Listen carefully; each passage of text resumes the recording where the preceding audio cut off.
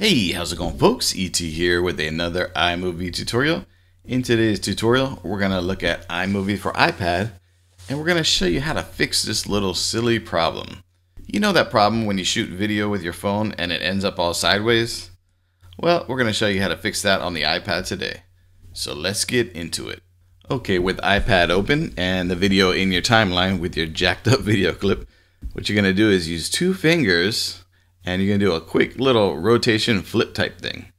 Let me show you another example. Just go ahead and flip it like that. And you can basically go all the way around in a circle if you like. So you can get your video exactly how you want it. Whether if you want it straight up and down, or if you're doing something funny or unique with the video, maybe you want it sideways. But anyways, that's pretty much it. Alright, I want to thank everybody for watching. We'll see you next time. As usual, peace and aloha.